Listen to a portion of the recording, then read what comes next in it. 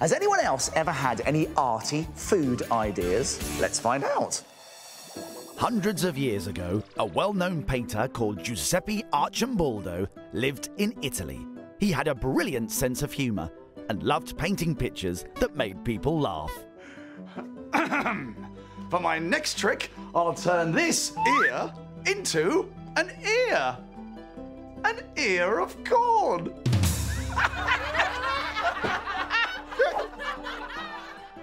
Over the years, Arcimboldo became known for painting portraits made up of lots of weird and wonderful things, like vegetables, fish, meat, and fruit.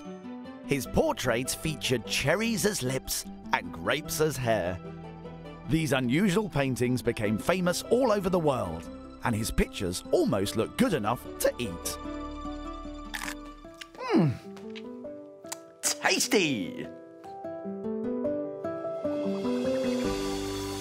You could say people had a real appetite for his work.